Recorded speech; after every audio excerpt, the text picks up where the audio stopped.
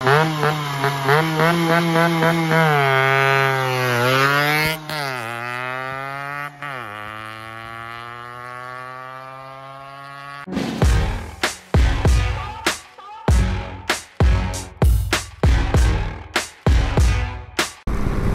வந்து 100லாம் வந்து சுத்தமாக வைப்ரேஷன் தெரியல. அண்ட் 110 ரீச் ஆகிறோம். ஆர்பிஎம் வந்து above 6500. 110ல் வந்து மைல்டாக இருக்குது, ரொம்ப வந்து உதறல, மைல்டாக கொஞ்சம் நல்லா இருக்குது.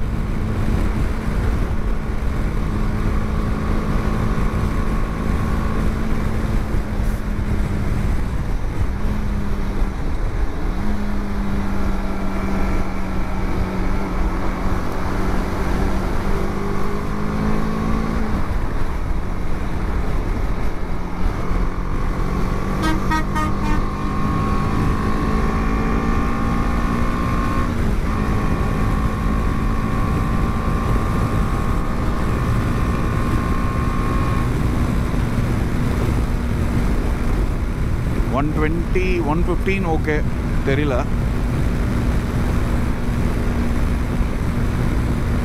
அண்ட் 180, 120 வந்தாச்சு. 125ல் வந்து லைட்டாக அந்த ஃபுட் பெக்ஸில் வந்து வைப்ரேஷன் வந்து இன்க்ரீஸ் ஆகிருக்கு.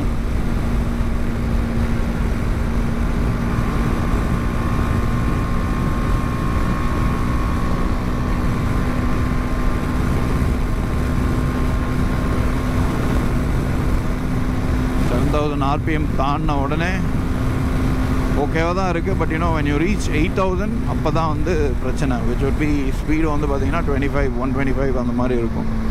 ஸோ அப்போ தான் வந்து வைப்ரேஷன் வந்து நல்லா கிக்கன் ஆகுது, which is very very upsetting. இந்த பவருக்கு, இந்த லோ அண்ட் பவருக்கு லைக் யூனோ ஏதாச்சும் ஒரு ட்வீக் பண்ணி ஃபைன் டியூன் பண்ணி இந்த 125, 130ல் வந்து ஒரு நல்ல டாப் அண்ட் பவர் கொடுத்துருந்தாங்கன்னா ஒரு நல்ல விஷயமா இருந்திருக்கும். பட் ஹவவர் அந்த 120ல் க்ரூஸ் பண்ணுறதுக்கு நல்லா தான் இருக்குது, எந்த ஒரு பிரச்சனையும் இல்லை. இது வந்து வண்டி வந்து ஸ்டாக்லேயே இருக்குது, எதுவுமே வந்து ஆக்சசரிஸ் எதுவுமே போடல. வைசரும் ஃப்ரண்ட்டில் வந்து விண்ட்ஷீல்டும் வந்து கொஞ்சம் தேவைப்படுறாங்க, அங்கே ஆக்சசரிஸ் தேவைப்படுறதெல்லாம் போட்டோம்னா உண்மையிலே வண்டி அவுட்ஸ்டாண்டிங்காக இருக்கும்.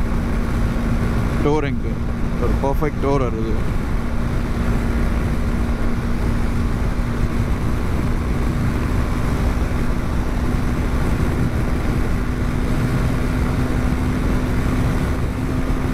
இப்போ நல்லாவே தெரியுது எனக்கு வைப்ரேஷன். 130 ரீச் ஆகும்போது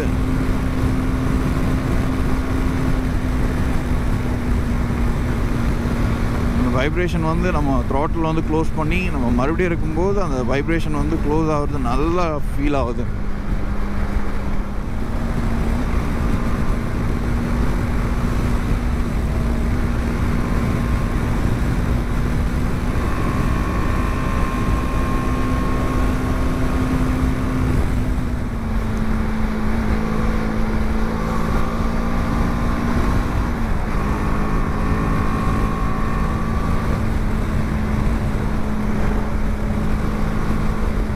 கிரேட், நல்லாயிருக்கும் வண்டி வந்து 110, 120ல் தான் நீங்கள் போவீங்க அப்படின்னா டெஃபினெட்லி ஒரு ஆப்டான பைக்கு.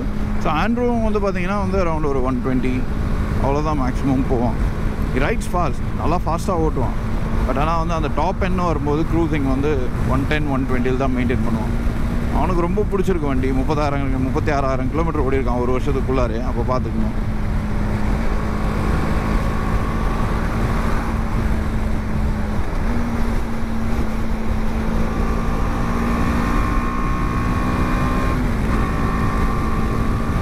இந்த மாதிரி ஸ்லோ பண்ணி கியர் கட் பண்ணி நம்ம வந்து ஆர்பிஎம் வந்து மறுபடியும் ஓப்பன் பண்ணும்போது வண்டி அப்படியே வந்து அந்த டாக் வந்து ரிமைனிங் பவரை வந்து அப்படியே புஷ் பண்ணி தள்ளுது.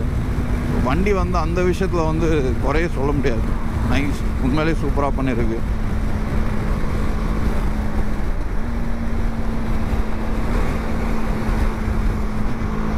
இப்போ நம்ம ஷிஃப்ட் பண்ணிட்டு நம்ம இப்படி வெளியே வரோம் அந்த டிராஃபிக்கில். த்ராட்டில் புஷ் பண்ண உடனே வண்டி அப்படியே சீறிக்கிட்டு அப்படியே வெளியே வருது. That's very nice.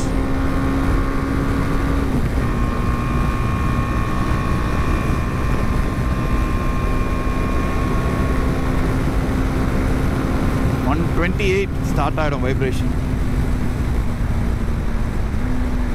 அதை நீங்கள் ரொம்ப நேரம் வந்து யூ கேனாட் அந்த இதுலேயே வந்து க்ரூஸ் பண்ணிட்டு போக முடியாது, சர்வைவ் ஆக முடியாது. லைக் நம்ம சீக்கிரமாக டயர்ட் ஆகிக்கணும். நார்மல் க்ரூசிங் ஸ்பீட்னா இதுதான் 115. நல்லா ஸ்மூத்தாக இருக்கும். 110 115 அப்படியே ஜாலியாக போகும்.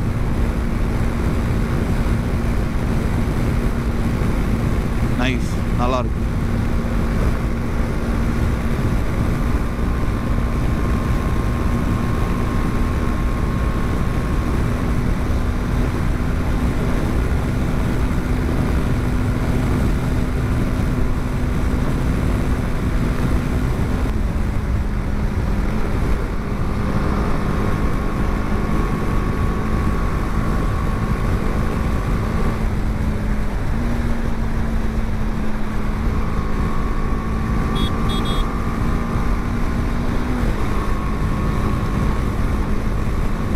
இந்த பம்ப்ஸு இந்த மாதிரி இந்த ரோடு இப்போ பார்த்தீங்க இல்லையா, அந்த மாதிரி பேட் ரோட்ஸ் எல்லாம் வந்து கண்ணை மூட்டு த்ராட்டில் ஓப்பன் பண்ணலாம்.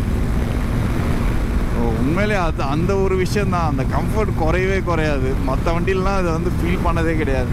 அண்ட் அஃப்கோர்ஸ் அந்த எக்ஸ்பல்ஸ் நம்ம போயிருக்கோம், ஓட்டியிருக்கோம். பட் ஆனால் இவ்வளோ டாப் எண்டில் வந்து அந்த கம்ஃபர்ட் வராது. நம்ம வந்து ஒரு 80-90 தான் அதை பண்ணியிருக்கோம். 80-90 கூட இல்லை, அரௌண்ட் 70-80 தான். இதில் வந்து 110 பண்ணுறோம். நல்லா அப்படியே சூப்பராக இருக்குது. அந்த பேட் ரோஸு, அந்த பம்பி, இப்போ பாருங்கள் இந்த பம்ப் தெரியவே இல்லை, நல்லா அப்படியே மிதக்குது வண்டி. ஸோ அந்த ஒரே ஒரு ரீசன் தான் லைக் இந்த வண்டி வந்து எனக்கு ரொம்ப ரொம்ப பிடிச்சிருக்கு. போகணும் அப்படின்னு தோன்றது இதுக்காக மட்டும்தான். இந்த மாதிரி பேட் ரோட்ஸ் தான் வந்து நமக்கு வந்து இந்த ரைட் அப்போ வந்து ஒரு இரிட்டேஷன் தர்றது. ஸோ இந்த மாதிரி சஸ்பென்ஷன் இருக்கிற வண்டி நம்ம போனோம்னா அந்த இரிட்டேஷன் வந்து அந்த ரைடே 50% முடிஞ்ச மாதிரி. ஸோ அந்த ஒரு ரீசன் தான் இந்த வண்டி எனக்கு பிடிக்கும். பட் அஃப்கோர்ஸ் நிறைய டிஸ்அட்வான்டேஜஸ் இருக்குது. தெரியல என்ன முடிவு எடுக்க போகிறேன்னு. பட் அவ்வளோ லிஸ்ட்டில் வந்து பார்த்தீங்கன்னா இது நம்மளோட நம்பர் 1 லைக் முதல்ல டாப்பில் இருக்கும். ஒரு 3 பைக்ஸ் இருக்குன்னா அந்த 3 பைக்ஸில் லைக் டாப் 3ல டெஃபினெட்லி இருக்கும். இப்போ மைண்டு மாறுது, இல்லைனா இது வாங்கலாமா இல்லை KTM அட்வென்ச்சர் 390 போகலாமா. இந்த பெண்டில் கூட பார்த்தீங்கன்னா அந்த பம்ப்ஸ் இருக்குது. பட் நல்லா ஹேண்டில் பண்ணுது வண்டி. அதை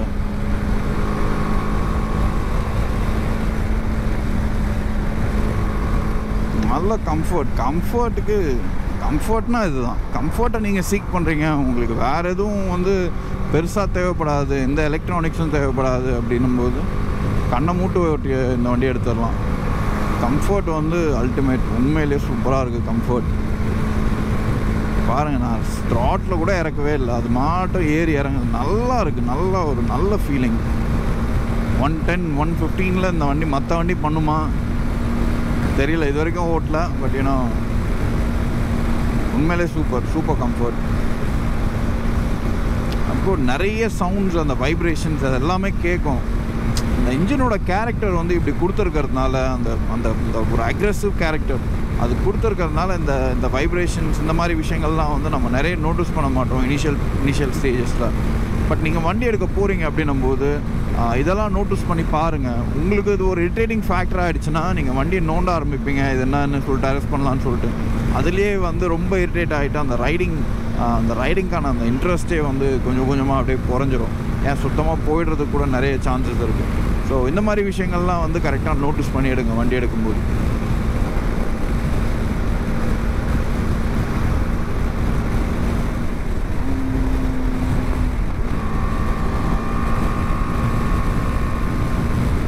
இந்த வீடியோ வந்து லாஸ்ட் வரைக்கும் வந்து பார்த்திங்கன்னா நான் வந்து எடிட் பண்ணாமல் தான் போட போகிறேன். மைனர் எடிட்ஸ் மட்டும்தான் இருக்கும். நான் கண்டினியூஸாக போடணும்னு நினைக்கிறேன். பிகாஸ் வாங்குறவங்களுக்கு ஒரு ஐடியா கிடைக்கும். ஒரு வேளை நீங்கள் புக் பண்ணுற ஐடியாவில் இருந்தீங்கன்னா, ஏன்னா நீங்கள் வந்து வண்டியை டெஸ்ட் ரைட் பண்ணும்போது சொல்லுவாங்க நீங்கள் எவ்வளோ நேரம் வேணாலும் ஓட்டி பார்க்கலான்னு. பட் நீங்கள் each and every thing test பண்ண முடியாது. உங்களுக்கு ஏதாச்சும் இந்த வண்டியில் வந்து டவுட்ஸ் இருந்ததுன்னா கமெண்ட் செக்ஷனில் தெரியப்படுத்துங்க. அஃப்கோர்ஸ் நான் அதுக்கு வந்து ரிப்ளை பண்ணுறேன். இன்கேஸ் என்னால் ரிப்ளை பண்ண முடியலைன்னா அடுத்த அப்கமிங் வீடியோஸில் டெஃபினெட்லி அந்த கொஸ்டினை நான் இன்க்ளூட் பண்ணுறேன். விண்ட் பிளாஸ்ட் டெஃபினெட்லி வண்டி எடுத்துட்டுனா ஃபஸ்ட்டு வந்து ஒரு போனால் போதுன்னு சொல்லிட்டு ஒரு விண்ட்ஷீல்டு ஒன்று போட்டுருங்க வாங்கி. ஆக்சசரி ரொம்ப ரொம்ப தேவையான ஒரு விஷயம்.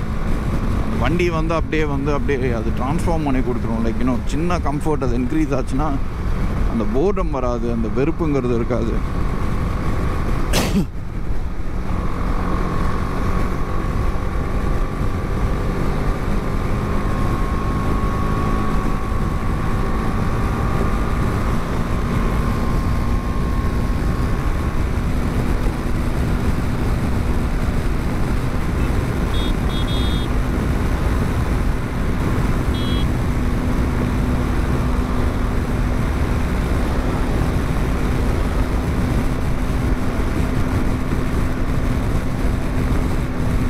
இந்த 125லாம் நம்மளால் பிடிக்கவே முடியல. Really heart.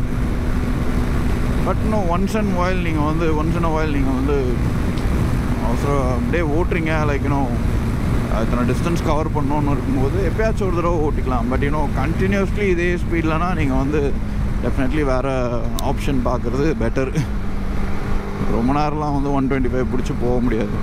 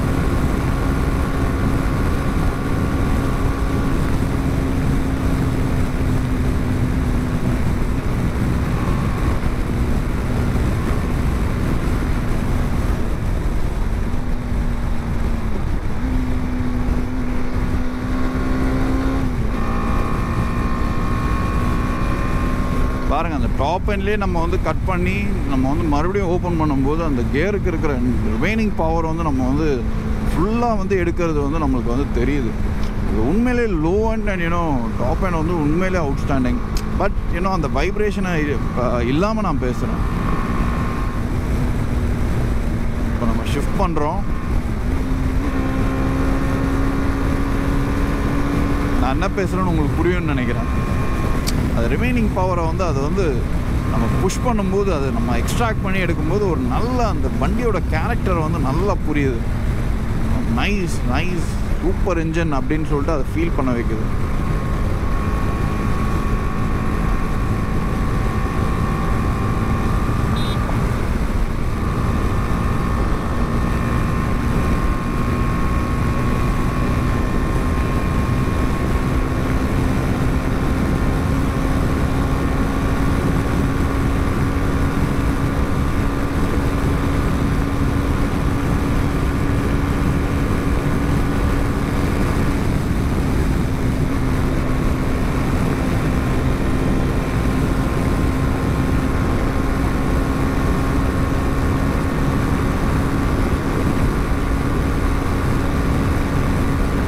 ஒன் 135ல நம்ம அந்த பம்ப்ஸ்லாம் விடும்போது உண்மையிலே இந்த கம்ஃபர்ட் வந்து மற்ற வெஹிக்கிளில் இருக்குமானா எனக்கு தெரியல. உண்மையிலே சூப்பர். அது வந்து ஒரு பெரிய விஷயம்.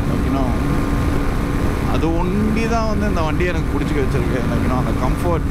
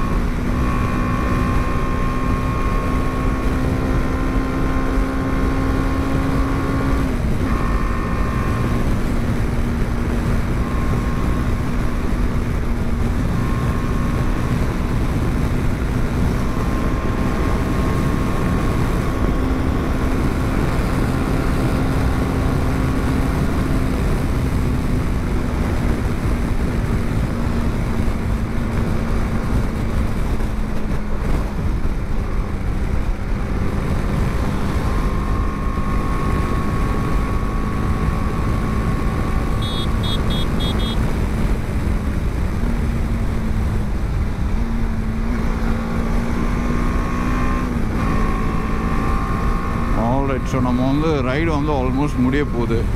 ஸோ இந்த வீடியோ பிடிச்சிருந்ததுன்னா லைக் பண்ணுங்கள். அண்ட் அஃப்கோர்ஸ் சேனல் புதுசுனா சப்ஸ்கிரைப் பண்ணுங்கள். இந்த வண்டியை பற்றி நான் ஏதாச்சும் கொஷின்ஸ் இருந்ததுன்னா உங்கள் டெசிஷன் மேக்கிங் ப்ராசஸில் எனக்கு ஹெல்ப் பண்ணுறதுக்கு ஒரு வாய்ப்பு கொடுங்க. கமெண்ட் செக்ஷனில் வந்து உங்கள் கொஸ்டின்ஸ் என்னங்கிறத போஸ்ட் பண்ணுங்கள். அஃப்கோர்ஸ் நான் ரிப்ளை பண்ணுறேன். இன்கேஸ் முடியாட்டி நான் வந்து அடுத்த வீடியோவில் அந்த கொஸ்டினுக்கு நான் டெஃபினெட்லி அட்ரஸ் பண்ணுறேன். தேங்க்யூ ஸோ மச் ஃபார் வாட்சிங். அண்ட் இந்த வீடியோ வந்து ஃபர்ஸ்ட் நான் வந்து ஃபுல்லாக எடிட் பண்ணாமல் போட்டு அண்ட் அப்கமிங் வீடியோ வந்து ஒரு ஃபுல் ரிவ்யூ வந்து இந்த பைக்கை பற்றி பேசுவோம். And thank you so much for வாட்சிங். ப்ளீஸ் ரைட் சேஃப், ஹெல்மெட் போட்டு வண்டி ஓட்டுங்க. And see you next time. Until then, take care. Bye bye.